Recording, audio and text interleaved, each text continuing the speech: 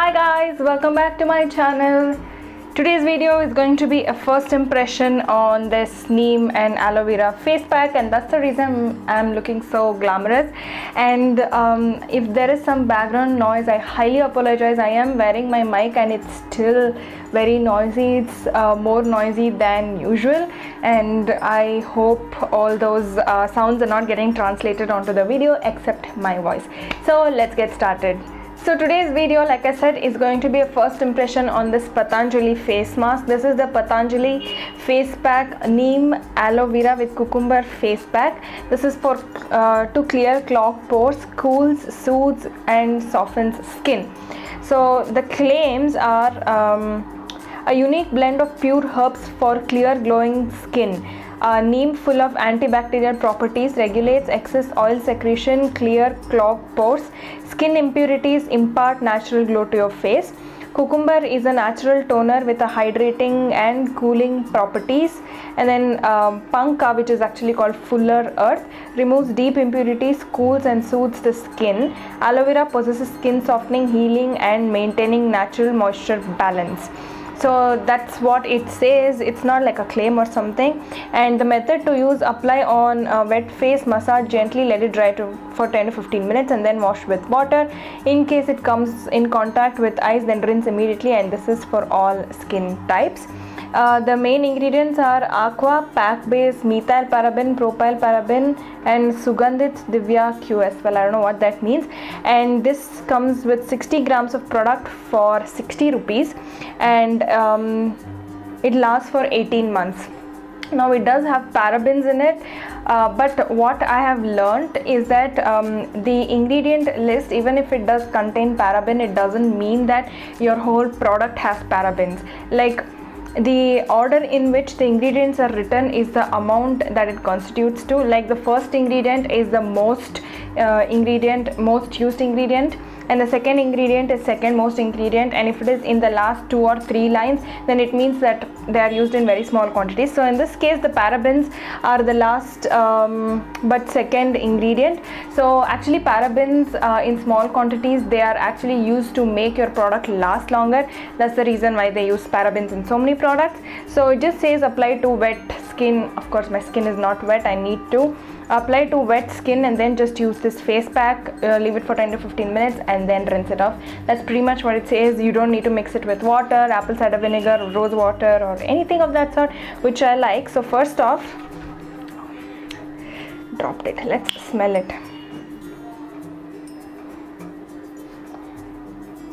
It smells like something I know. It doesn't have like a chemical smell, but then again it doesn't even have a natural smell. I just got some on my hand and it looks really watery. Let me shake it up. Let's see the texture of this first. This is what the texture looks like. It's just like a mousse consistency, and it does have some granules in it, like I am rubbing it in, and it has very small, like extremely small granules in it. It smells like some soap. I think it smells like hammam or some synthol or some neem soap. I have used this soap once before.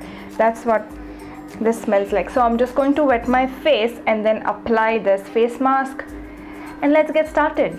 And I have dampened my face.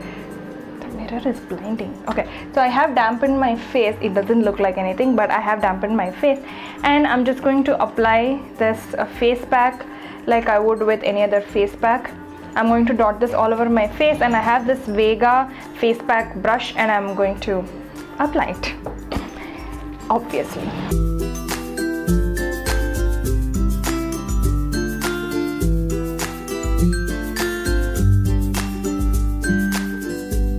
Has a very nice fragrance.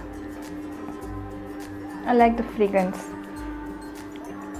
It's kind of like, it has neem smell to it. I look so crazy on camera. The things that we do for YouTube. So on a different note, I'm almost done watching Power. I have just one episode left, and I feel like I don't have a life after the show is over? Is it just me? I feel so lost when I get caught up with a TV series, and then, you know, like I have to wait every week for a new episode. Like, just release the whole season together already, right? So we need some more. So you do require a decent amount. My god, there's so much noise in my area. It's like crazy, and it's the weekend, so it's crazy.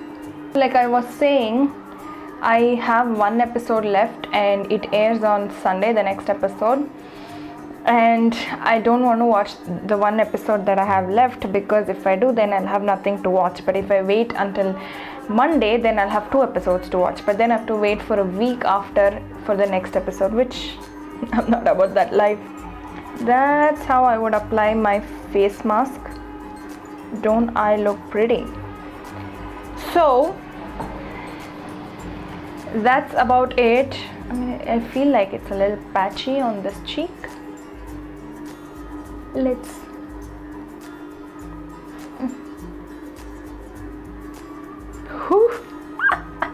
I look so funny, but I feel like it's cooling.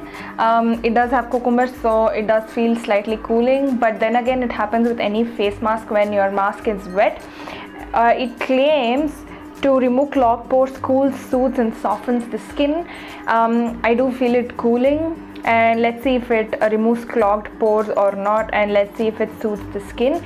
So it's currently 7:42 p.m. and it says to leave it for 10-15 minutes, which I am going to let it sit until it's completely dry, so that the full effect of the mask happens on my face.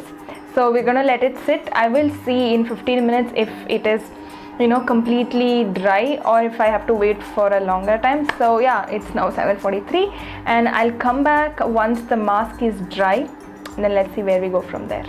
Okay, so it's just been exactly 10 minutes and this is completely dry. I can barely move my face, so I'll just remove all this. I have a towel here. I'm gonna dampen it and remove it, and then I'll talk to you.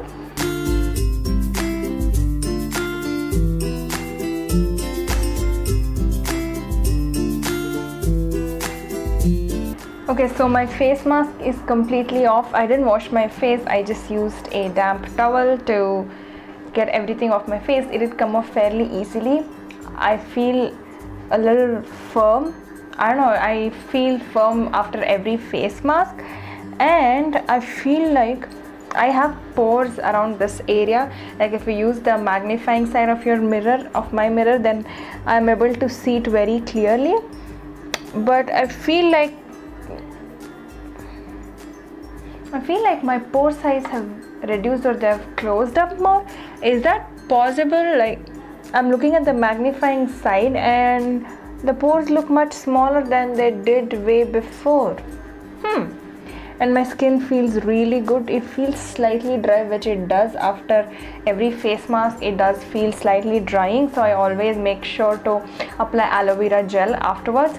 But yeah, I like it. I felt like this part, you know, is firmed and this part is firm, and I like the way this made my skin feel. Every mask, you know, it'll make you feel good. Like, you have to use it consistently, but for first impression, I feel like my skin is super soft, and the pores in this area, they've reduced, or maybe they've closed up, I don't know, but the pores look much smaller than they usually look, which is so weird. So I like it thus far. For first impression, I will be using this. It does feel slightly drying. Yeah, it does feel slightly drying, so I will be topping this face off with aloe vera gel after I finish filming. But so far I really like the effect that this gives. First impression, I really like it. So let's see how this keeps going, and let's see if this makes onto my Patanjali Holy Grail list. So I hope you guys enjoyed this video. If you did, I feel a lot firm here. Is that weird? I feel firm, or is it just dry? I'm not sure. So I hope you guys enjoyed this video. If you did, then please give this video a thumbs up and let me know down below if you have tried this face mask, or if you have any recommendation for future face masks from Patanjali or any other brand that you would like me to try. Let me know in the comments down below. Please like, share, comment, subscribe and all the jazz, and I will see you in my next one. Till then, bye.